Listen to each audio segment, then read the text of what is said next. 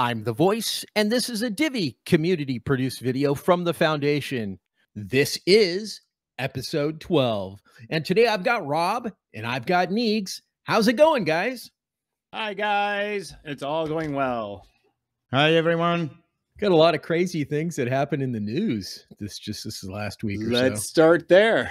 Sure. Let's start there. That seems to be our thing. Like every time. That's right. So we have the usual bear news with, Mt. Gox movement. So this time we have like a $75 million to Bitstamp and a $709 million to an unknown wallet.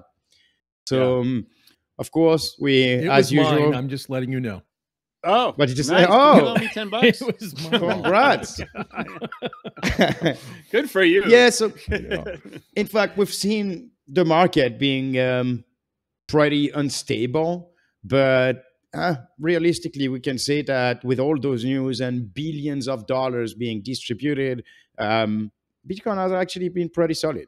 Right. So yeah, I think right now it's around 58K, right? Isn't that? Yeah, and we've been going, 60,000 plus or minus like 3 or 4, and it's been months of that. I mean, we had one kind of, we had maybe 2 events outside that range, above and below, but yeah, it's been a stable coin. And honestly, if you're good, those swings have been really good for you. But I'm not that person, so everybody likes to, those day trading kind of algorithms. They like to ride right in that middle. Neegs has helped me understand that quite a bit. So get a little bit of something off of everything if possible.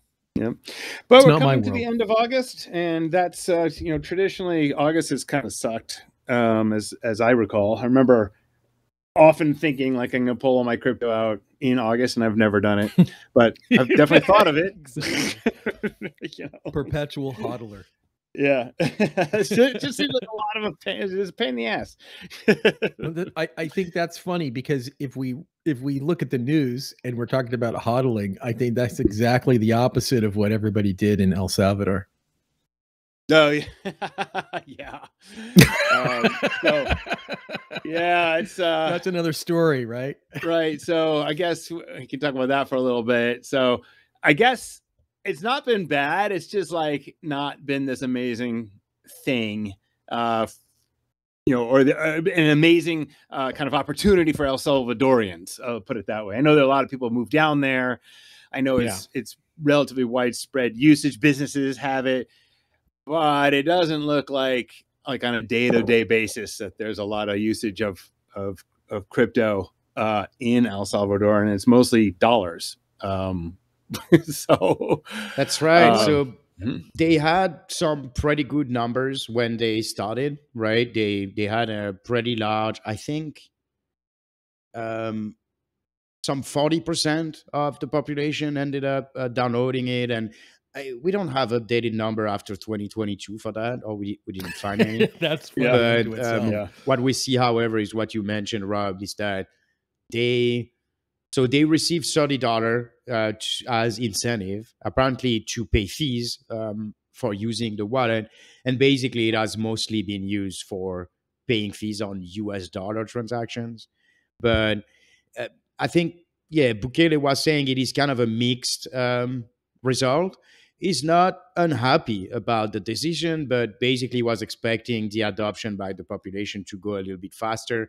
But I think it's also important to understand that it's mostly a cash-driven society there. Most of the people are unbanked. I think the number we've seen was like 70%. And 70+% cash, yeah, those things are hard to change. However, in big businesses and institutions, they actually see some adoption and they see that it's working well. However, it's the population that is kind of being a little slower than anticipated. Well, you think about the population, only 20% even have debit cards. That's right. Yeah. That's Also, the population experience to bear, that's definitely psychologically draining. They and just in terms of why adoption across the board. Forget El Salvador. It's growing, but this is a long haul thing. I mean, it's always been positive. I think we just have to kind of wait until you know, as people get more and more comfortable with it and more legitimate applications show up using it. But we, you know, we're not there yet. You know, we're still in, unfortunately, we're still in meme coin realm. We're still not here yet, even in the US. We can't even definitely get not here. Yeah, parties here aligned with what they're supporting. Yeah. But look, so, I was actually pretty worried when they announced that in 2021. I mean, it was kind of the top of the cycle.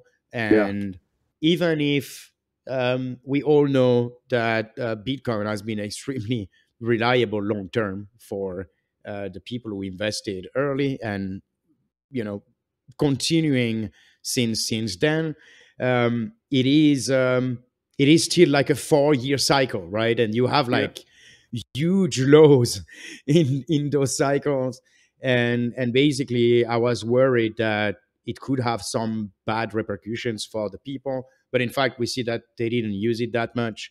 And since then, you know, they went through a bear market. Now it's a bull market. I'm sure the topic has come in the Salvadorian. Totally, because anybody who invested like a year ago, they like 4x'd. So I mean, that's right. That's right. I mean, anybody who bought it a year ago, just a year ago. So that's the one thing in that article, by the way, that you're talking about. If you looked at when they launched and where they had their free $30, and then if they had received crypto during that time, because of the change in the market, most people are in the positive at this moment in time. Yeah. And so if they would have participated, they would be at least above what they would have started at, but many didn't, unfortunately. Let's move into politics. You told us to watch the video, right? I did. I sat through an 1.5-hour video. Oh, thank you. So there's a group on YouTube. So you don't have to. That's the title. Right. Yeah. I'm going to save you some time. So there's a group. So here's the thing. For me, crypto is a tool. It really should not be a political thing. I don't I guess I understand why it is, but it just shouldn't be. It's just a tool like a hammer, and I don't like. And the fact that it's getting politicized is annoying to me. So I want all the parties to not be pro crypto, like you got to use this, but like, yeah, it's a thing, just like a hammer, and you know, it is what it is. Don't hit people with a hammer. That's not really what's happening. And so you've got one side saying we're gonna make it part of our treasury policy, you know, or financial policy. And we've got another side who's not really saying anything, and it's very annoying. In fact, it's been the fact that there's no, there's little regulation makes it more difficult to, like, we don't understand, the industry doesn't really understand what they want other than to have a way to take it. So I sat through this 1.5-hour thing so the group is called Crypto4Harris. The 4 is the number 4. You can find them on Twitter, I think, or Facebook or whatever. And it's like a bunch of Democrats who are also, very pro crypto. And there's a lot of them. There's a lot of Democrats that are pro crypto. It's just, they're not, it's not their thing that they're going to be voting on. Whereas for me, I live in Puerto Rico, I can't vote for president, but if I were voting for president, I would vote for Trump. Absolutely. Because, it completely affects the industry that I work in. And lots of people vote for the industry that they work in. And there are other subjects, and most of those subjects I think are state issues and not national ones. So that's the way I would be voting on this. So I would like to see the Democrats come on, get on board. So I sat through this 1.5-hour thing just to get to the actual story here. And there were big names there. There were governors of states, Colorado, who's very pro crypto. Chuck Schumer, who's from my prior state. He's been the senator of New York forever. Kirsten Gillibrand, the other senator from New York, they were both on this. And I'm sitting here thinking, wow, that's amazing. Maybe, we'll hear something good. And unfortunately, in the entire 1.5-hour, there was not one crypto policy mentioned. None. All of it, the entire, the message that I heard, the same sentence over and over and over again, was we need to protect consumers and, and foster innovation. That exact sentence verbatim, mentioned over and over. It got annoying. And so like, yeah, we want to do so. The answer, the position in the Democratic position is we want to do something. We don't know what it is. And so now the only promise that came out of Schumer was by the end of the year, this year, 2024, some legislation is going to go out. But he wouldn't say what's in the legislation. We highlighted that last time. Yeah. So he wouldn't say what's in it. He wouldn't say like, here's what we're thinking. Just so like some legislation. I don't know. Is that good or bad? I have no idea. And I will tell you that the Crypto4Harris people were bad mouthing Biden and were bad mouthing the Democratic Party in the beginning. They were very harsh about the situation with crypto in the Democratic Party. So kudos to them. They had this thing. They, as I said, there was lots of relatively important Democratic leaders in this thing. And then like, I don't know, 3 days later, the DNC came out with their platform that mentioned crypto 0% in it. Like it just was not even in there. I had 92 pages that didn't mention crypto once. And I would have thought it would have been in there, something. Yeah, the thing I would add to that is that, I mean, I won't spend too much time on that, but he was also mentioning Biden a few times. And what we can see is that it seems that it was not a document that was specifically prepared with, the Harris team to define, a plan for them. And I think it highlights what we've said last week where last episode 2 weeks ago, when we were saying that the Democrats seems to be looking at crypto now, right? Yeah. And they seem to be preparing all those things now because they see like the opposition is actually having some steam with that, and they want to be in. And apparently now they pushed that platform, and of course they didn't have time to update their new crypto love. I would say, like that's what it looks like. Maybe let's hope for that, but. And it may be, just the way we remember things one way or another, but my experience with that party is they'll promise something and then when it actually comes out, it's awful with regard to regulation. Like like when something comes out, it's going to be somehow some agency crawling up our butts. And I'm going to tell, I don't know if I mentioned this last year. I think I did mention it last time. And I hope people spread this idea. Crypto just needs a Miranda statement. They just need a statement that relates the risk, tells people blatantly that it's not money, it's not fiat, it's not dollars, it's not backed, there's no insurance. All of these other industries have it. That's all we need, and then let us do crypto in America. Please spread that idea. I was thinking the same thing because they keep talking about policies. They want to protect consumers. Now, I'm all for protection. My whole motivation has been consumer activism in cryptos from the beginning. And I think that really hinges upon education. And when you say education, people go, oh, that's a waste. Nobody will pay attention. Nobody's going to do anything. And then you put in regulations, you create laws, and what ends up happening anyway. Now you have all these articles. Now you have all these pamphlets. Warning, don't answer emails. If you get a phone call, I've seen these things come in the mail, and they come from the government many times, trying to educate people that criminals will use your phone to try to trick you. Your bank ends up doing it. So they just push it off to somebody else, or they spend more money to create a law. They spend more money that they take out of taxes to start doing education. I like your idea of a type of Miranda. You have the right to buy this. You have the right to own it. But you also have the right to lose everything, as long as you know that. And as long as it, like the warning on the cigarette boxes come with like skulls and crossbones and pictures of like diseased lungs. People still buy them.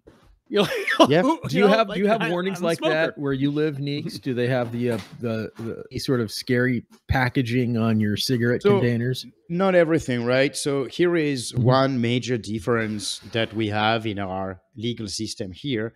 So first of all, the penalties are kind of capped, right? So you won't you won't become millionaire because they made an error or they didn't inform you of something.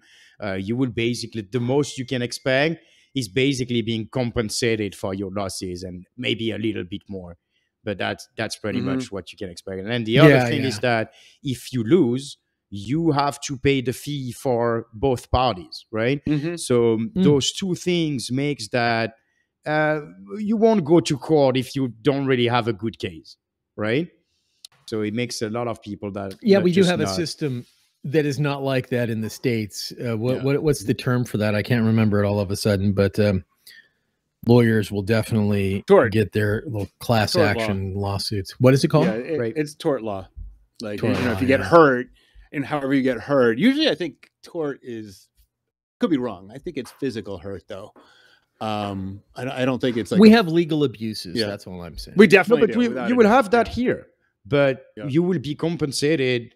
Basically, you will be compensated for the injury, obviously, the loss of revenue that it would have incurred, and maybe just a little bit more, for your personal feelings, right? But the personal feelings are pretty much nothing here. That's where the big difference here is. While in US, people get millions for that, and this it doesn't happen here. I don't. Better not make that coffee too hot at McDonald's because you're going to get $10 billion. Yeah, and it goes very stupid, right? Like you have those stickers on the mirror in the car that is telling you that what you're seeing is what's in the car. I mean, come on. That kind of crap. If you don't know that, you should probably not try. Objects may be closer than they appear.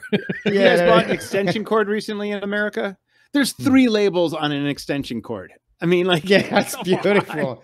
Yeah, and I think it's because of that, right? Like, you have a big incentive to put companies and then make them pay a lot of money. Like, so anyway, back to crypto. So the Democrats. So all right, let me be optimistic for a second. Maybe you're right, Neeks.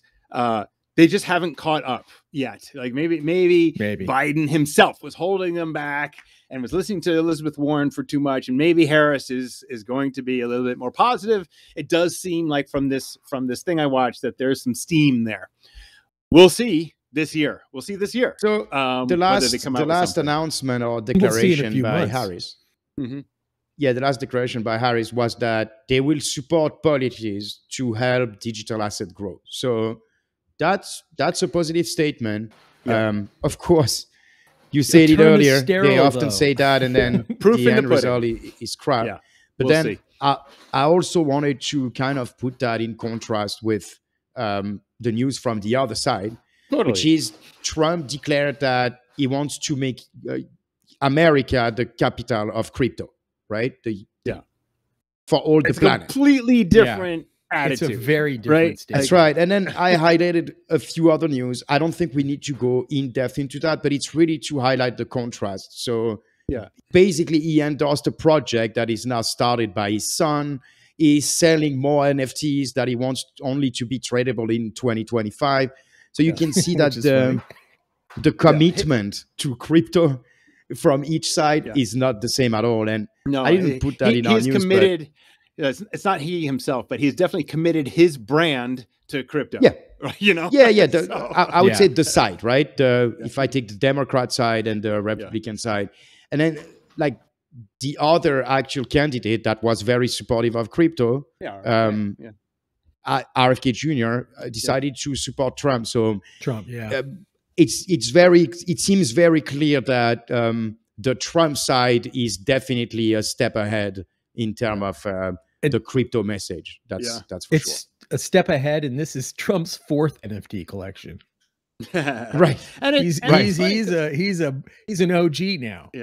I don't know how many Democrat crypto voters there are, but it just seems like the Democrats could just eliminate the question of whether crypto is the way I'm going to vote just by saying, we're going to do that too. Like they could get all those voters back that are voting on one topic, however many it is. Kind of maybe it's push 1,000, me there, but it seems that Harris has been pretty used to do that lately. Take the Trump claim and say we will do that too. Oh, that's right, with the tip tax.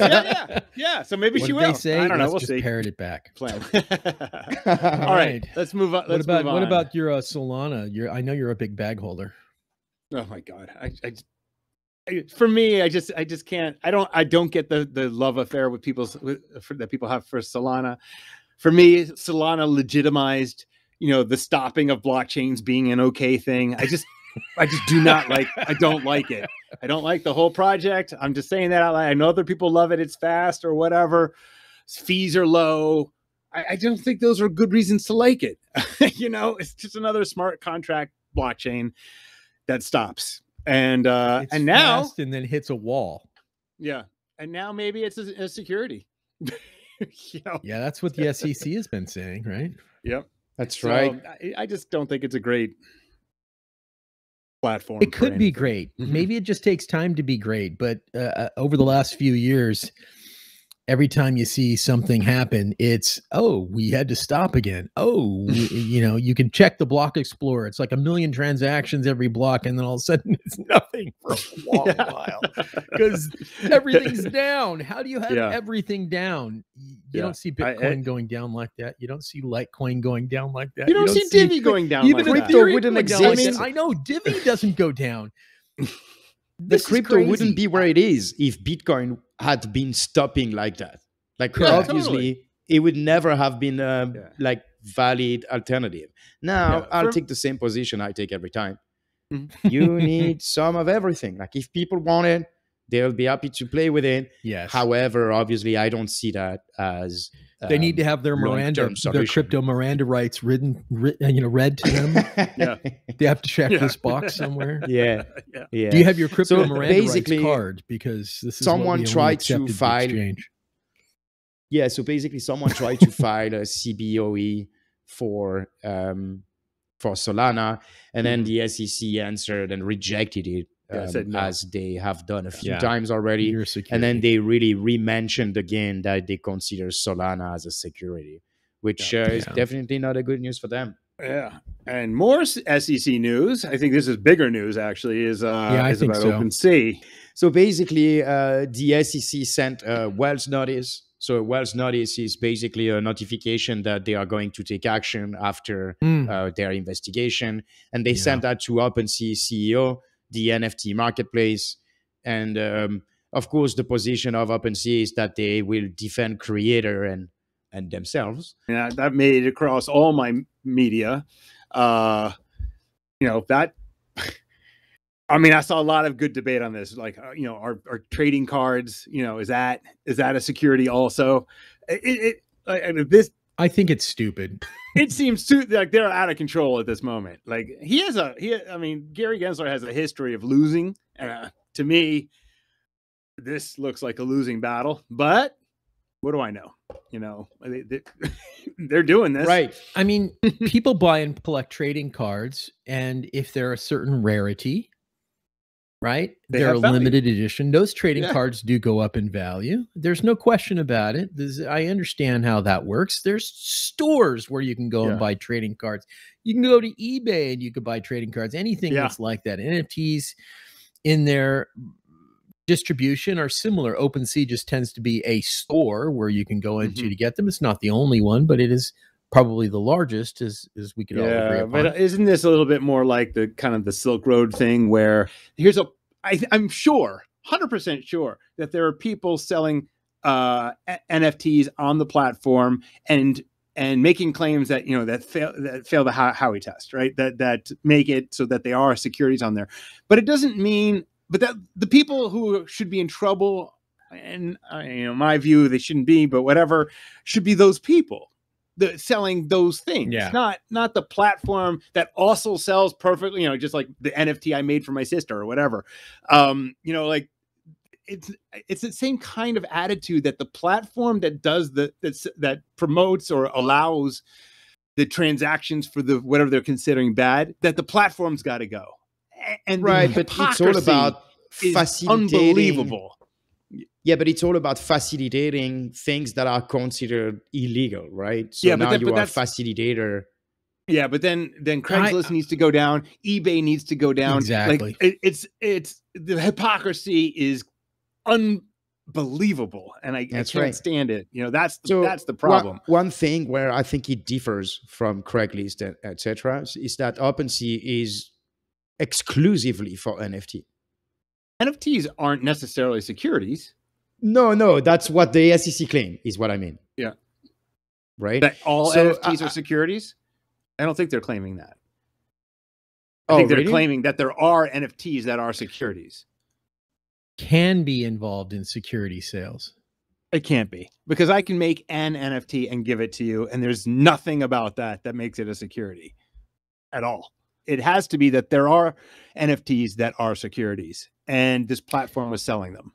But it was originally related to what that podcast, right? Isn't that what you're referring to, Neeks? Is that podcast where he sold NFTs, raised money with those NFTs? They were then in turn considered investors because he sold these NFTs. Impact theory, isn't that the article that's related to this? I can see how it can cross the line, but it's not that. So on OpenSea are NFTs, and certainly they would consider some of them to be securities. I can definitely see that happening. And so now now they're suing them instead of the actual people who are, doing the bad thing, whatever they think the bad thing is. It's to me, I don't see it different as Silk Road. That guy's in jail forever. It's the same to me. It's the same thing. It's the same thing with what's his face. I mean, forever we don't know, because it's also some of the things that Trump actually said. Trump promises, we're waiting for the Democrats to say the same. That's right. That's another thing Harris could win on is That's say, right. like, I'm going to release them day one. That's right. That's right. I think those cases will define where the SEC can actually say something and where it can't. And I hope its area of authority will be the smallest possible. Most of these services, as much as we like to call them decentralized, there is a web server, maybe several, that is hosting OpenSea. That's how you get there. There's a DNS it's routing, probably through Cloudflare to maybe many redundant situations, but that's a centralized service. There's somebody who owns the domain, somebody who runs the service. Coinbase, same thing. You log into Coinbase. Your bank is the same thing. You log into those, comes back full circle to what you mentioned just about 15 minutes ago, Rob. We need a crypto Miranda. That helps something like OpenSea, where when you join, you have to maybe sign on the screen, digitally sign with your wallet, maybe what this says. And then you're told that no matter what you're buying, there should be no guarantee. Anybody who guarantees this is most certainly lying to you if they're guaranteeing you anything. So if you want to proceed. That should be standardized. I think that could be standardized for use in centralized situations. That would protect some not company. Just standardized. Like, people can do that now, but it doesn't protect them from the government in any way. That's what I'm saying. It needs to. Yeah. You formalized is probably better. What a better word I should have chosen. Yep, definitely. Let's move on. So let's see here. Stablecoins. Right. Let's talk about that. Yeah. The next topic is about stablecoin. So something that we've seen before, the Tron stablecoin USDD, that is an algorithmic stablecoin, has seen 750 million withdrawn from basically the guaranteed funds. So Justin Sun gave an explanation that it is, again, an algorithmic stablecoin, and whenever the guarantee is over 120%, it can withdraw. But obviously, if you're familiar with the mechanic behind, if Bitcoin was to drop 30% now, then all those numbers would change. And now, of course, the backing wouldn't be sufficient or would be limited. Yeah. And so, that's something we've seen a few times with those stable coins, and create a little bit of fear.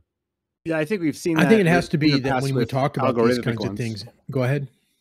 I think we've seen that in the past with algorithmic stable coins, that they are a little bit more tenuous with their ability to be stable when you do things like this. I forgot the last one. There was a big deal. Wasn't it MakerDAO? Wasn't it them? Depegged like for a while. That was it was a while ago. Been depegged from. Well, forget Terra. I mean, that was Celsius also died because of that, right? Like some readjustment, and then it was actually used as some attack vector Yeah, And Celsius the had whole other thing problems, I collapsed. think, than Bitcoin going down. Like, like it was part of Yeah, it, right? Like, it Yeah, definitely. yeah, Celsius that's was right. heavily stuck with Stakehound also, so I think that probably they couldn't access funds that they had. So there's a bunch of things with Celsius that was a problem, I and would also just state lying. that anybody who's investing in Yeah. purely algorithmic, right? An algorithmic stablecoin, and you're expecting confidence that it's going to hold its value, you are sorely mistaken. There's our Miranda again.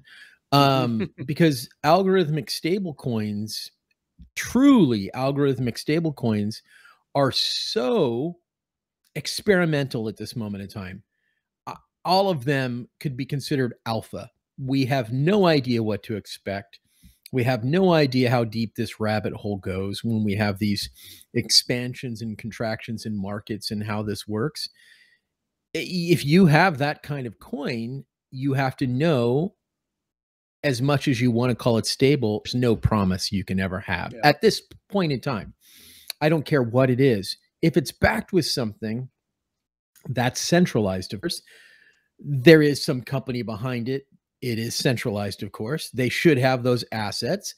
Centralized, of course. They should protect those assets. Algorithmic stablecoins, as much as I think it's a beautiful potential opportunity for the future, if you are invested in an algorithmic stablecoin with no backing of any kind, you're on the cutting edge of risk, the highest risk possible, I would say.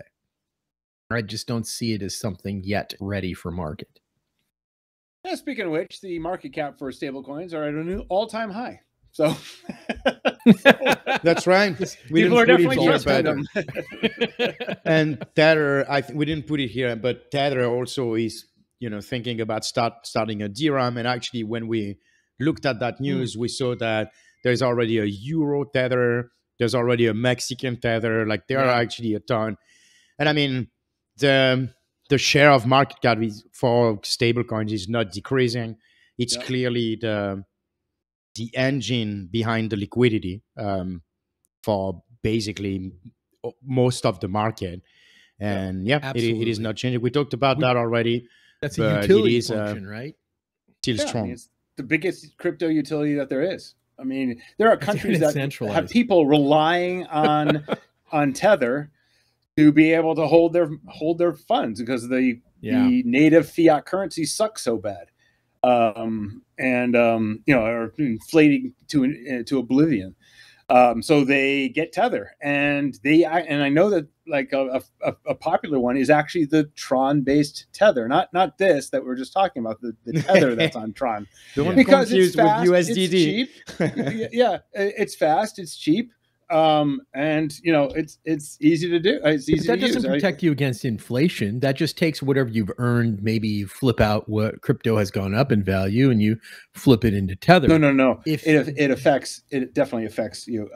So if I up until Malay, right, if I had Argentinian pesos, right, I would have half the value the next year. And so I take what I earn in pesos and I move it into USDT, and now it holds the value. That's what they're doing. USDT is deflating or it's inflating. So I'm just making a statement. If you have USDT, which is paired with USD and other things, as the USD inflates, your Tether inflates the same way. Sure, but but we're talking about 114% versus 7 or 2. Of course, whatever. Of course. I'm just making clarifying. If you look at it globally, inflation, there's not many economies that are doing better than the dollar. There are a few. When I look at my wallet in dollar, it is actually decreasing when I look back in my home country, because I'm in Switzerland. But it's a pretty rare occasion. For most people, the dollar is actually more solid than their national currency. Yep. Sure. All right. Which is a very bad statement about fiat. Let's be clear. Yeah. Well, I mean, but that's the thing. It's like what happens in 10 years had happened in 10 years. I don't know what's going to happen with Malay. I think it's getting way better. But what happens in 10 years or even less, I think it's 4 years in Argentina, took America 100 years. to lose 96% of the value of the dollar or the currency. So it just happens way faster in some countries, and U.S. is one of the slower ones. So, but you're right. Yeah. They're all losing value, I think. That's right. That's right. So how about some Sony notes? Value? Yeah. So actually, we can take some of that value. Switch to some bullish news. Yeah, I mean, so Sony's jumping on the blockchain. We mentioned this before, but now it looks like there's even more news around it. Yeah, that's right. Yeah. Before we were talking about some private, some kind of backend usage of blockchain, but in fact, they are now going out with a testnet public blockchain based on optimism. And it looks like Sony is really committed to taking a foot in the blockchain industry. They also started to partner with Transact, which is a Fiat partner, and they basically want to develop on-ramp services on blockchain. So it seems that they are very committed. And then there is another news that they want to start a layer 2 on Ethereum. So yeah, strong moves from Sony in the blockchain direction. That's a pretty amazing leadership position they're taking. That's a very significant company. For all your PS5s, you'll be able to have NFTs and make your payments for your games. Yeah, and the thing is, it's like like if you listen to Jamie Dimon at JP Morgan, he is very, you'll hear him say, Bitcoin is crap, but blockchain is an important technology, and then they have their own blockchain technology called Quorum. This isn't that. These are, Optimism and Ethereum. These are public blockchains, and Sony is participating with that instead of developing their own kind of blockchain technology infrastructure thing that only they use. To me, this is a night and day difference between being pro blockchain and being, frankly, pro crypto. That's what right. I'm seeing here. Yeah, no, it's very interesting. I think you were mentioning the reputation of Sony to do closed source things and then take kind of this That's right. unique direction. But here it seems that they are taking some kind of first mover. They probably would have some first mover advantage in the big names, because I don't know about any other big name that is taking such public direction. Of course, there are IBM and AWS that have blockchain solutions, but it's not really all over the news. While Sony apparently is definitely taking a desire for this direction to be known. So that's I think that's good. Very interesting. I was there. I'm old enough to remember the SD versus memory stick battle. I'm also old enough to know the Betamax and VHS battle. That's how old I am. Sony was in all of those, so that's right. It'll be interesting to see what's happening here. I still have my Sony little sticks. Yeah. Note that Sony kind of lost all of those. So nobody uses a memory stick anymore. So I think I still have a camera that uses them. Yeah, my daughter likes old electronics, and I had to go find memory sticks for her, which is kind of funny. eBay is a good place. Let's see what else we got here. Some bullish news. Yeah, that's right. We continue with some kind of positive news. So that's more generic, but basically a few indicators on Bitcoin derivative on-chain data are showing some much better positive. Yeah, much better numbers than they were showing the last couple months. So that's pretty good. And then also some news about, it's all about basically crypto having like some better news than the last few weeks, right? So there is basically the credit. So not everyone maybe is familiar with that, but a lot of people are basically using their crypto to take loans, right? They put their crypto in guarantee. And I mean, it has been a pretty difficult time for those people. But now it's getting much better. And so that's also a good indicator. And then do you want maybe talk about the NASDAQ? of all the articles, I did not read this one. So I cannot. Yeah. So basically, the Nasdaq is asking to be able to list Bitcoin as an index, right? So that would definitely be a very strong signal for Bitcoin. More like a normal assets, like all of the others. So that's a good thing. Yeah, definitely legitimizing it further, which is good. That's right. Definitely. That's right. Yep. Then you got Celsius. Yeah, this is pretty good. Like they're almost done distributing. You know, they had a lot of work to do there. Yeah. so much. Over 250,000 distributed. Yeah. Over 250,000 of the 370-ish thousand total eligible creditors from 165 countries. Yeah, have now received distributions. That's pretty wild. That's a lot. Yeah. It's insane. Yeah. 93% of the overall value. So basically 200 million remaining out of the 2.73 billion. Yeah. That's that's just crazy. Very good news. And again, right, the market, even if it has not been like a beautiful, great green period, it has not been like a massive dump, even if we have seen all this new supply being basically circulating while it has been technically locked or frozen for years, right? Yeah. People talking about how we're going to get to 16,000 on Bitcoin or whatever. None of that happened. And really coming towards the end of all of this kind of U.S. dumping, Mt. Gox dumping, like I'm saying dumping, but you know what I mean, distributing, and then people probably, dump. We're coming to the end of a lot of that. And but you think everybody's all secretly doing it together to keep it down. I remember our last call. Yeah, it's all happening at once. No, I'm kidding with you. No, I said it was happening at once. I'm not a big conspiracy person, so I don't know how coordinated it is, but it just seemed like a lot at once. That's all. Yes, it does. It does. That's true. But it's often like that, right? If you remember previous cycles, like you start like a big red candle, and now China is banning it. Whatever is happening, exactly. China is always in the wave, Yeah. And so, like, we always used to make fun of that. So, so it's reactionary. Once one bad thing happens, and somebody goes, "Oh no, let's do ours now." Yeah, it seemed like it was coming in threes, definitely. Exactly. And now this time it seems like it's coming in sixes. So that's right. Well, we got good news. Maybe some people are thinking about the interest rates change, maybe a positive for Bitcoin. That's right. So we had some CPI that came up with the higher than anticipated inflation, over 3%, which was like kind of a red flag for the rate cuts. However, the communication, like expectations of the Fed actually cutting it. There are actually even conversation that they are actually late in doing it. They should have done it even earlier.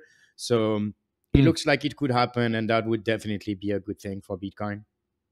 Yeah, at least in perception, right? We've seen that happen before, right? The expectations of interest rate cuts, the reaction to interest rate cuts, and then the reaction in the market tends to usually be positive like that. Yeah, because look, it means that if you are buying bonds and then the interest rates are high, now this revenue is competing with what you're making as revenue in crypto, right? But then if those interest rates go down again, and now you're making like 2% on your bond, obviously crypto is a much more interesting solution. Yeah, yeah. Definitely. So, the last thing about the bull news is about like some kind of study where they identified that usually Bitcoin tend to do very good after US elections. And it is pretty interesting. They look at several cycles and basically show that over the next few days and months, it was pretty good. Now, what they don't say in that article is that Bitcoin usually has a 4-year cycle. Yeah, which seems to be a US election cycle. Yeah. So it's not necessarily the election themselves that are doing it. Yeah, they just happen to fall within the same 365 days. That's right. That's pretty funny. I chew gum and trip, therefore the gum is causing me to trip. Yes. So it's like, no. You just hit your toe on something. All right. So we could talk about Tron, because I mentioned Solana. The Tron network is also slowing down and stopping. I mentioned that before about how I hate how it got blockchain stopping was legitimized by Solana, and now we seem to tolerate it with the Telegram's blockchain and other ones. Yeah. But that doesn't seem to be Telegram's only, right? We had problem. Cosmos. We've had others that have had issues, right? They sometimes, for some reason, stop because there's some centralized. What was that term that we had for that Windows problem that everyone had? What was that called? CrowdStrike. CrowdStrike. There's a CrowdStrike point somewhere in there. And so, But I think for Tron, it's kind of another issue. So it is not the first time. Tron is actually having some frequent issue about an ability to process transaction fast enough. It is kind of victim of its success, definitely, but it's also highlighting its limits. But in the last, I think 3 days or something, they each stopped twice. And so that's kind of even worse than usual. Now it is working as usual again, but we can see that, more and more. And as, we talk about those news about adoption and some potentially welcoming of positive regulation that would probably follow with, more adoption, more usage. And we can see that the current blockchain networks are already struggling immediately when they actually get famous. It is actually interesting because when they are not really famous, it is really a very low usage, and it looks like that network will be able to handle everything. But then whenever there is one thing, like you can see on Solana, most of the actual usage is coming from pump.fun. So one thing, and then the whole network is now having so much issues. And it is something that could be completely solved by sidechains, because the advantage is that you can scale up as you need, right? If you have more need for a new project, and again, that new project would start on its own sidechain, and then obviously things can scale up, competition can come up. If the fees are coming, if the network is stopping, that would be a huge red flag if you have multiple options, right? So this is definitely something that sidechain can fix. Condition. So we see it in Tron network.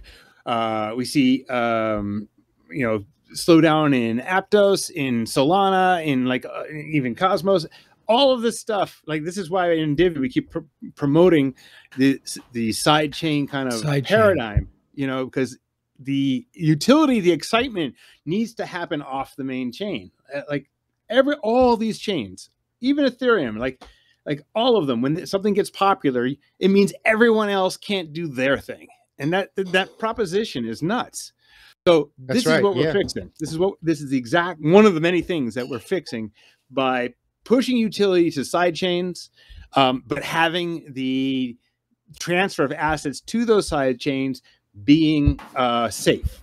That's the key. That's not the same. Well, and on the same chain, you're still using Divi. Entirely. That's right. Sovereign. That's right. And I mean, you always have some new project that is coming and forking or reviewing, an approach, and then claiming that they will be able to handle everything. But every time it's the same, right? Solana was the last successful one, but we can see, you just mentioned Aptos, that it is also the same, right? They came with huge claim that they would be able to handle everything, and now they have some kind of alternative of pump.fun on their network, and they are already facing limitations. So it is pretty clear that the only way to really scale is to have the ability to expand the network through multiple blockchains, and that's only through the technology of our partner that it is possible. Reactive scalability, responsive scalability.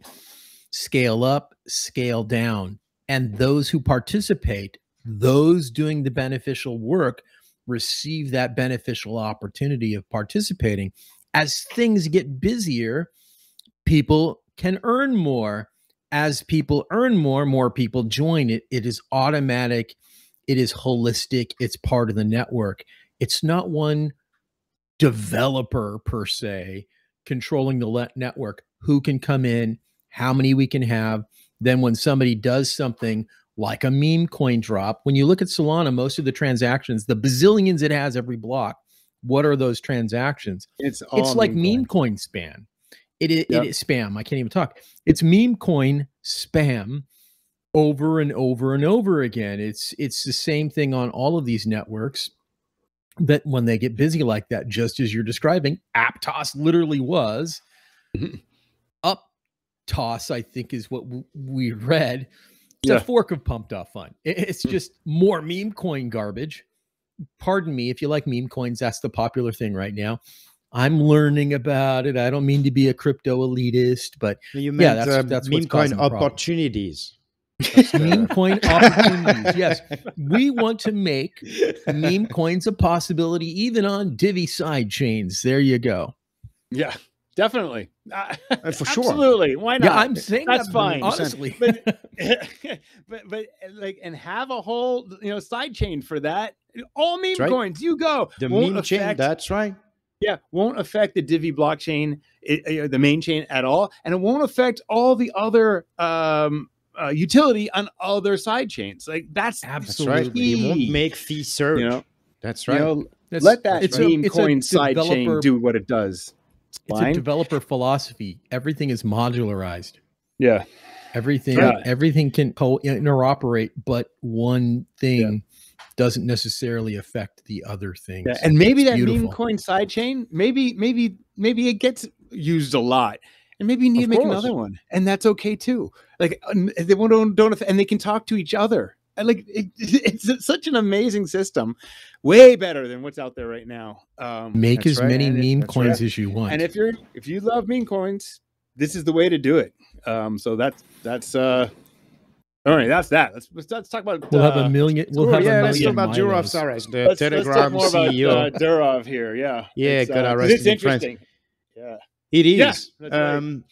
So I think since we decided to talk about that story, it has evolved a few times because they came with several different explanations, but very clearly, it seems to be some kind of coercion attempt to have Telegram basically follow whatever France or EU wants them to do. Yeah. It's interesting because they claim that they've been following everything EU was asking. They've been doing whatever they requested. They comply with their regulations. But it seems that France is not agreeing with that. So I think the conspiratorial mind side of my mind here says he said no to them on something, because now what's important is that Telegram is not safe to use. All those groups you're in, most of the chatting you're doing are not private. And there's a meeting with there's a interview he did with Tucker Carlson. If you watch it, you'll see he fully admits right in it. He says, if a government needed to get to somebody, I'll decide if they can have access to the group or the chat or the information or whatever. He said it right in that interview. Like he and his group is deciding who can see what. And so it's not this conspiracy that he is allowing certain governments or not. He has been, without a doubt. He admitted it. Yeah. It's possible that he said no. It's possible that he's got competing governments that are asking him to do different things, and he chose one. And it wasn't France. The thing France is getting him on is, again, goes back to that Silk Road and OpenSea thing, is they're getting him on deploying cryptography. Like that's nuts to me. That is unbelievable. So, if you go in the conspiratorial path, so I think that Telegram has been extremely critical in the way Ukrainian and Russian see the Ukrainian-Russian conflict, right? Mm-hmm. And as you mentioned very well, it is not about encrypted data, because you only have end-to-end encryption when you go in secret chat in Telegram. Yeah. Like all the Which other almost groups, no one does. they're not encrypted. But Thank you, definitely they want some groups that probably shouldn't be closed to be closed. And definitely Telegram could say, hey, we're complying. But then if they ask for more, and it's like beyond the legal framework, I think we've seen very well how it works with the Twitter situation with the Biden administration for years, and all the Twitter files that have been going out. And I wouldn't be surprised that it's exactly what's happening. And now they're trying to basically impress him, right? They're trying to bother him because he's not following. I agree with you. Yeah. That's why it's important for groups and chats and so forth to go onto platforms where the people of the platform itself can't get to the information. Apple demonstrated this with their iMessenger when the feds were trying to get at stuff. And we never really got an answer as to whether they did or did not get in there. Signal claims that they don't have the ability to let people into your conversations. There's other ones too that we looked at. But Telegram's not one of them. Telegram, absolutely. By their own admission, let's governments in, or actors, whoever they are, to view things if they deem it useful, right, wrong, whatever. That was all up to Durav and his groups, and his group. We even in this group have had private DMs where we started because we were sharing something that was securely. Those you have to manually create. Like if I was going to give you the password for some website, I'm not going to post that in an open group on Telegram, but I am going to create a specific conversation with you. And you can do that with most of these apps, right?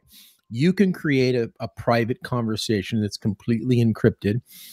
It just has to be enabled. There's even conversations, there's even platforms, there's even forums that you can do that kind of thing in. But most users aren't aware of enabling it.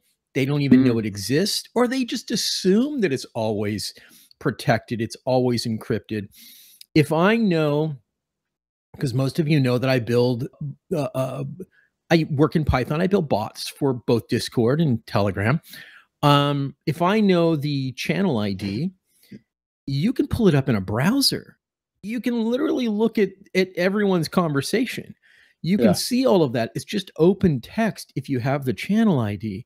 So be careful what you're writing down. Even in private groups, that's not encrypted. If somebody shares a channel ID, there's a possibility that you can see all that data. It has to be encrypted. So no matter what you're using, whether it's Telegram or any other app, make sure that you know its powers, its limitations, and make sure you're careful, or you think about what you're going to write before you write it.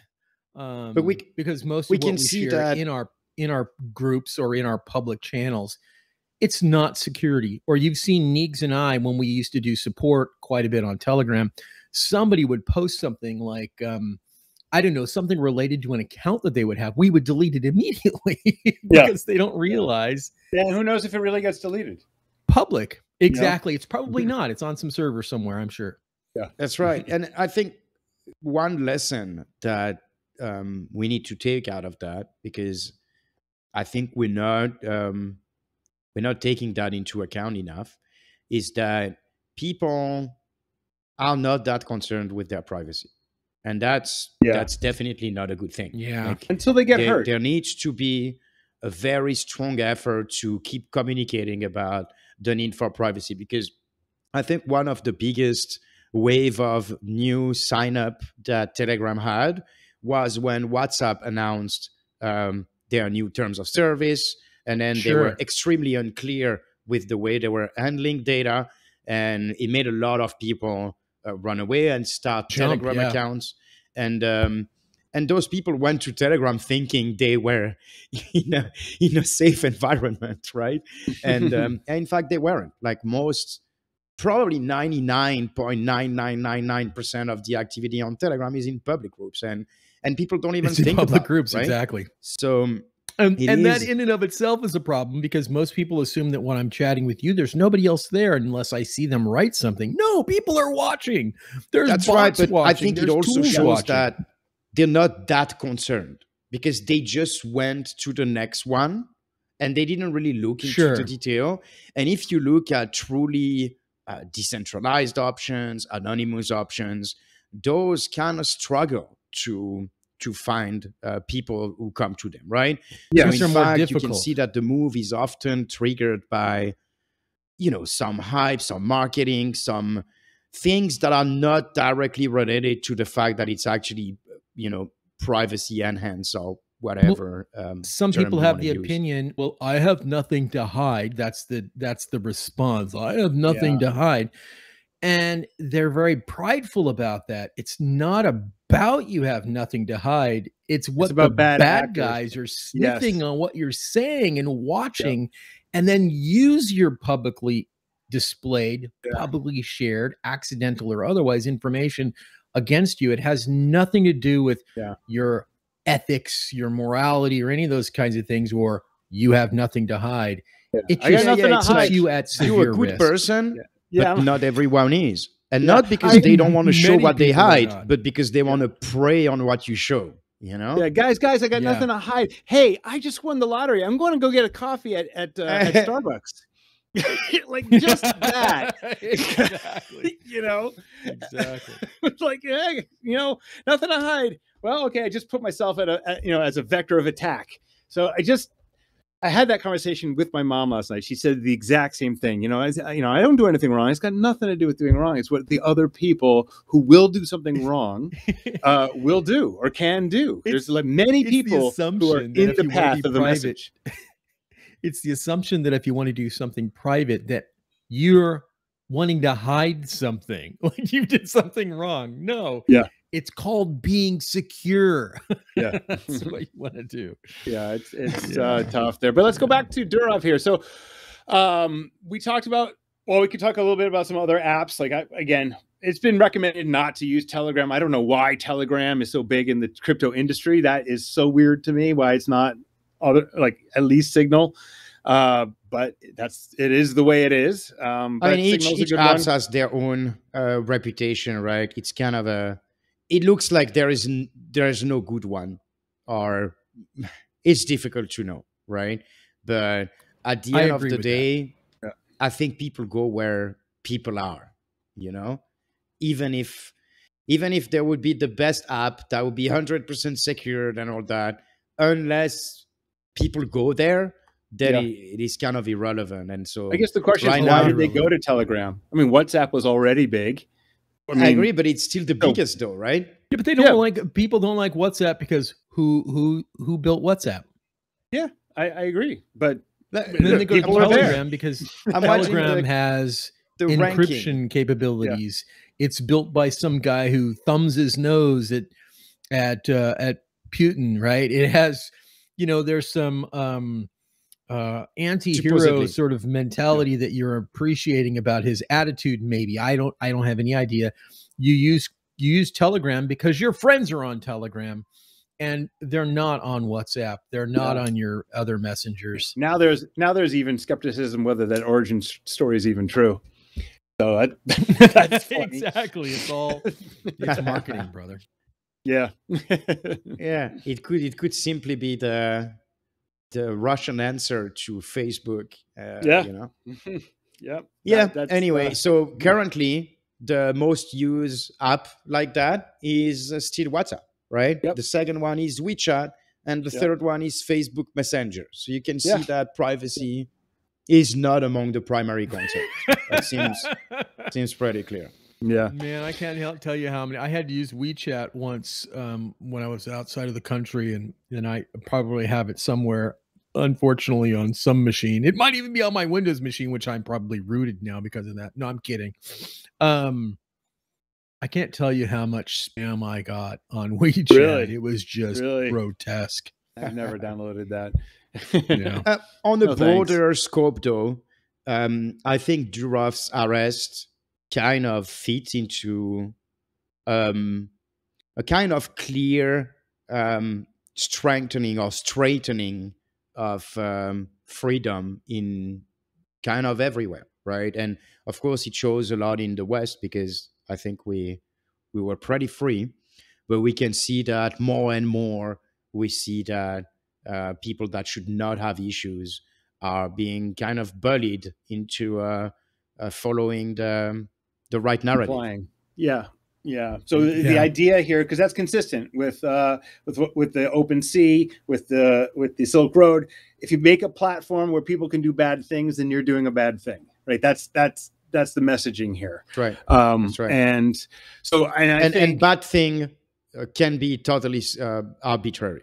Oh, totally. Right. Yeah, absolutely. Yeah. So it's always the terrorists and criminals and drug dealers, right? It's always, if you're providing, if you've got one drug dealer on your platform, then you're providing the bad thing. And so, and we don't need to have a proof. Like if one drug dealer could use your platform, it's enough. That's right. And so exactly, it doesn't matter if it happens or not. And it also doesn't matter if that happens way more on fiat-based platforms like the banking system. Yeah, exactly. Right? Like irrelevant.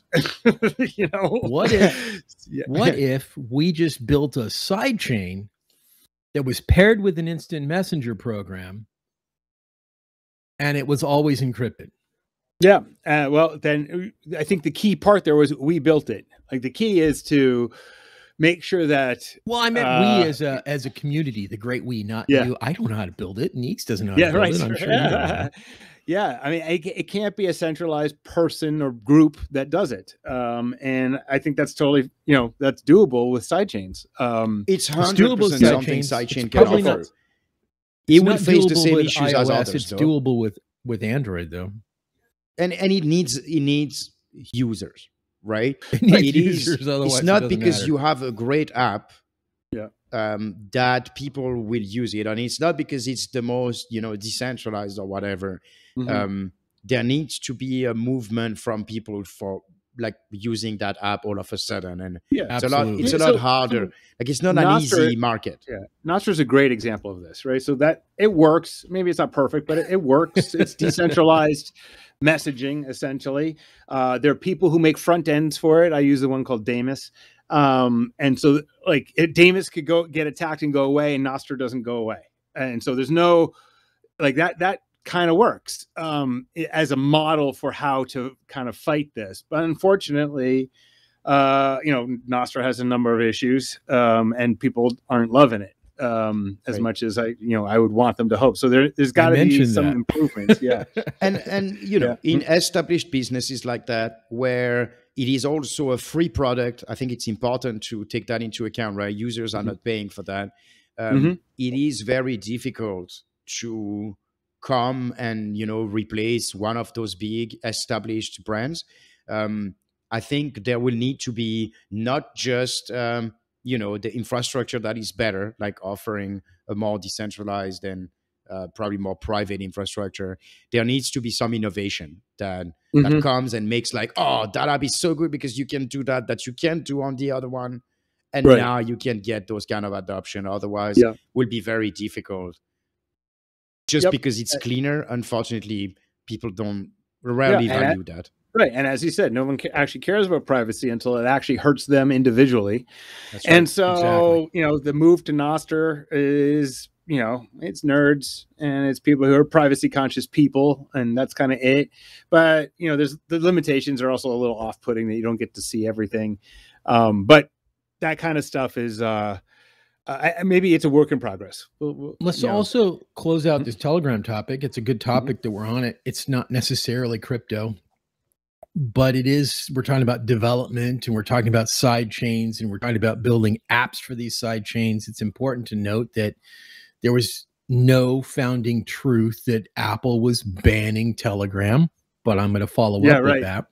Yep, that didn't so happen. That is not true. The other thing is this image that was going around about disabling certain features in your app and not turning them on. That was sort of a troll post. And then influencers were resharing this post. Yeah. If you follow that thread all the way down for certain things and did all the things that provable, that was shown that can come from Telegram. It was eventually, if you go back, it was a couple of years ago, I think. What it would do in your iOS app is it would totally remove the App Store from your phone. You couldn't even add anything to your phone. You think you deleted the App Store altogether. This was sort of a shill kind of situation. Now, I used Iris. Iris is a messenger program for Nostr. What happened? Apple removed it from my store. So that's gone. I can use it on my desktop, but even on my phone, it's disabled in a way. On my iPhone with Telegram, certain groups, now it's got to be adopted by Telegram, I'm sure, are not viewable from my iPhone, but they are viewable with the same account on my desktop. So that's why I was making the statement just a few moments ago. It depends upon which operating system you're building upon. If you're locked into an operating system and users have no way to sideload, I guess that's the best way to state it, apps onto your phone, you're locked to that ecosystem. It's centralized under the guise of protection, which we do know that iOS apps have had less malicious actors. It's not that they don't, they certainly do, than in the Android stores. The Android store has been wildly populated over the years with malicious apps, and they're getting better at that. But you can load things on your Android phone outside of the store. That was my digression. The Telegram thing that was messaged was not proved. It's sort of a scare tactic. Just to scare people, it was making you activate the screen feature, the screen activity, which I wouldn't recommend to activate anyway. But, you know, those messages are always like that. It's like, send to 10 people you know if you don't want this to happen. It was pretty much the same kind of thing. Exactly. Yeah. So let's talk about Polkadot a little bit. So we decided to kind of look into their offering and see what are their limitations, what they need to answer to those limitations, and what can we do to improve that with the Divi sidechains. So yeah, honestly, whenever you talk about Polkadot, I can't get past the marketing leak that happened a while ago. That's the first thing I think about. And now they just they had an update about, you know, Polkadot 2.0, which they've been talking about for like a year. And there's some upgrades, but like we got to talk about like why is there a 2.0? Why does it even exist? And I think it's important that maybe go ahead. Maybe first of all, let's talk about their model, right? Yeah. They're basically following the same kind of model as Cosmos is proposing. So that's not the same, but that's similar. They have basically an SDK that they call Substrate, and any blockchain that is built with this SDK can easily integrate to the Polkadot network. And so basically the Polkadot layer 1 is acting as a central interconnection layer between the parachains. And so they use the layer 0 term, but basically, it's very similar to Cosmos, where this central blockchain is responsible for the interaction with the side chains, or they call it parachain in that case. Yeah. So high level, they're similar in that respect. There are definitely details that are different, but some of the bigger details, in my view, are about the intentional limitations about how many parachains you can have, and they're weird to me, very weird slot renting kind of methodology. When I looked into it, I honestly, without grants, I'm not like, for me, I don't know why I would ever develop there. Sure. You know, unless you're getting paid for it. It always seemed overly complicated, and it had these sorts of limitations, and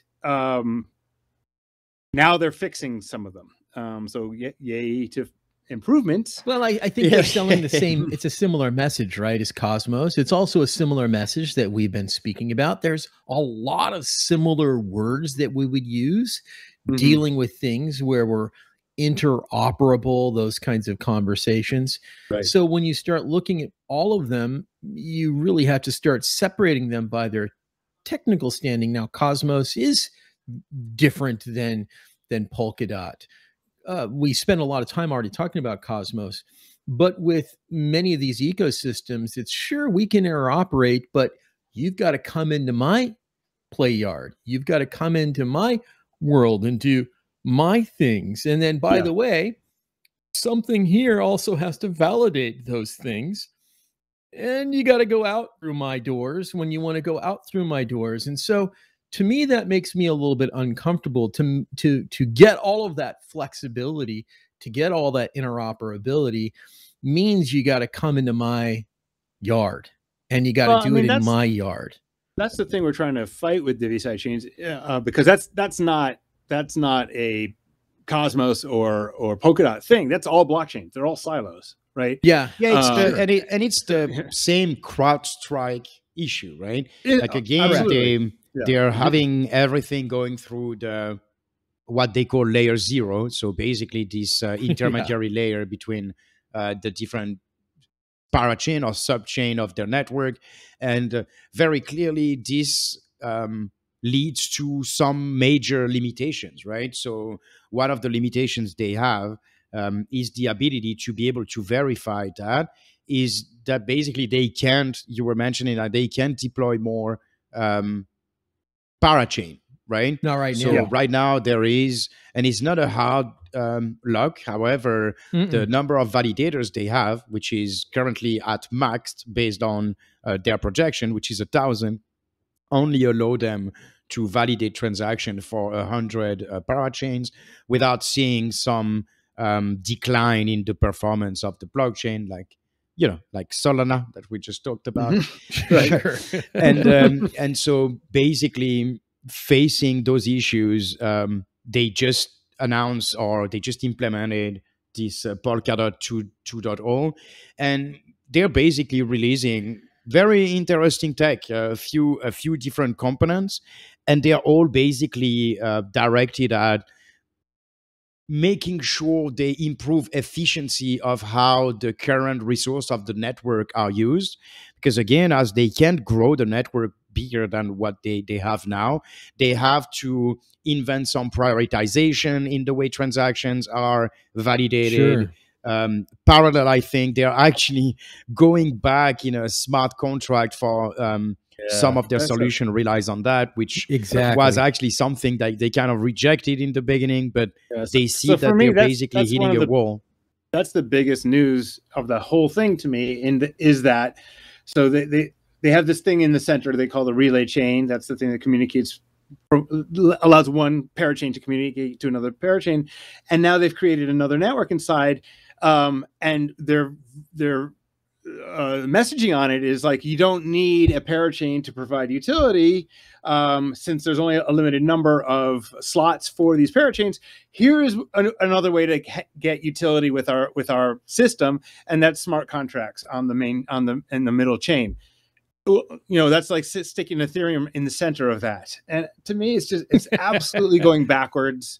Our stuff didn't work, so we're gonna put smart contracts in here. To me, I don't even care what the rest of the advancements were. Now you've made no reason to have to use the parachains at all, because the smart contracts are in there. And as we've noted many times, smart contracts are a centralizing aspect. And I think it's the wrong way to approach growth. They're trying to approach growth to say, okay, you can do this other stuff now, but that other stuff is the problem in all the other blockchains. And so I think they just went the wrong way. This is the same response. We're talking about interchain connectivity, right? It's interoperable with other things, including smart contracts. You built something, it doesn't work. So then you start going back on some of the things you said before, some of the things you did before. as Divi is no longer a masternode coin, there were many masternode coins that came out in that 2016, 2017, 2018, 19 timeframe. What did they all do? They all converted to tokens, smart contracts. Where are they all today? Except Dash. Dash still has them. Except Dash. Dash did not, Yeah. neither did Pivx, right? Yeah. There are a few that did not, but man, I can't tell you how many coins there used to be that were masternode coins. I don't think that they exist anymore. They're now either tokens or they're just dead. Yep. Yeah. You can't just rely upon something that you said you didn't like and then go, well, this is too hard. Right. Let's go back to it again. Right. Yeah. That's right. That's right. Yeah. Come up with a real solution. We see that they are definitely stuck in their model. I think this 2.0 update that is 100% centered in kind of reshuffling the resource so that they can actually kind of appear to scale, right? For us, it's very interesting because it really completely validates our model. We don't have any of those issues with our model. There is no centralized layer that is supposed to validate things for the other chains. Other chains are completely independent. They can be connected to each other, and they don't rely on a third-party chain to be able to operate. And that is such a major CrowdStrike-like limitation that for us, it seems pretty insane. But I think it is because we're biased, because we have this technology. We can start to imagine way different approach for the scalability of the system, and those approach seems kind of laughable when we look at it from where we are. It's funny you use the word bias. So like if it's Nike versus Adidas, like those are both sneakers. There's not actually a fundamental difference between them. It's just a bias. Yeah. But what we're doing is like, I don't know, it's like Boeing versus Ford. I don't know. Maybe Boeing is a bad example. That's a little extreme, but I get what you're trying to do. Maybe Tesla versus Henry Ford. Not even. It's like Betamax versus VHS in this case. I think it's the best. It's not a bias. It's fundamentally better just in the concept, in the way it's going to be deployed, all the things. With the one exception, here's the bias. Maybe is that is Polkadot is out there. And this and our side chains are not out there yet. Maybe that's where you can call it a bias. But you also use bias for other things than just arguments, right? It's when you have a weight that is stronger on one side than the other. Like it doesn't have to be not justified. Maybe I'm wrong, but I don't know. I guess there's emotional bias, and then there's now we're talking about Rob's biases, our biases. Right. I think not conflict. I didn't say conflict, right? It's more like we have we put more weight on that because we have the information that is actually feasible. Yeah. Can I just say I have a bias that says everything you say is wrong. So that's I have a bias. Can I just say this? If your foundation is built right, you can tear down what's on top of it and rebuild it back again, right? You can do all those kinds of things. If your foundation is right and you have level 1 or whatever it is, you can build a level 2 if you want. You can build a level 3 if you want. You can remodel it if you want. That's a key thing, because I want a hot tub and maybe you want a sauna, on your floor. I think that when we look at some of these chains, these interoperable chains, they go, oh, crud, this is wrong. Now we have to throw this out. We have to rebuild all this and do something else, but it affects the whole entire blockchain. It affects your whole entire community. Yeah. Where if you build your foundation right, that's the whole goal of Divi 4.0. And that doesn't mean that Divi itself won't have upgrades, but as you build things, as you have side chains, as you have utilities you add, those are yours. What you do doesn't affect anyone else. It's as successful as you want to make it. If you decide that you don't want to do what you're doing anymore and your community doesn't want to do it anymore, that's totally up to you guys. It doesn't affect the native origin, whatever you want to call it, the foundation blockchain. Where in these other cases, in these other, we'll call them para-styled chains, although not all of them. Some are hubs and some are para. It seems to be whatever you do affects everything. There's some consensus issue that's rooted at a different level. That is what makes Divi different. Divi side chains want to make sure that the sovereignty of the user is maintained, the respect for the native chain is maintained, but also giving you all of the ability to build out your utility to maximize your opportunity. As things are upgraded and changed, yes, you may want to upgrade things. That can still be done. Your consensus, your all those things, those are all up to you. And some of those things need to be fully fleshed out before we really start talking about them. But your ecosystem can be your ecosystem. And I see so much of this going on in these hubs and parachains that something somewhere else can have an unintended effect on whatever I'm building in this ecosystem. It's complicated. This is, Rob, you and I were talking about this. I think, Niggs, you were there too. It's just so complicated in what's going on in these other networks. Divi is trying to make crypto utility made easy. When you look at these other options, it's not a utility made easy situation. It is very complicated. And so this is more pure. It's more pure for the user, and it has a foundation that should be stable and secure. Even if upgrades occur, you can opt into them or not opt into them. Your ecosystem is holistically, it's modular unto itself. And so build as many rooms as you want. Add a sauna, add a hot tub, add a swimming pool, whatever you want to do. I don't know. And that's right. And look, sidechain can, they will also hit limits, right? Exactly like those one chain for all network hit limits. We're not magician. We're not fixing that. However, with the ability to have multiple chains, have a new one if one gets, congested, or you have new features, you have option to now have better fees. I mean, it is how with this horizontal scaling, I could say, that this basically doesn't have any limitation. It can scale forever. If you're busy, incentivize people. Yeah. If you incentivize people right, they will join and they will help you. If it's somehow there's a gatekeeper because there's a limitation, you finally just say, forget it. It doesn't make sense. It should be as Satoshi described it.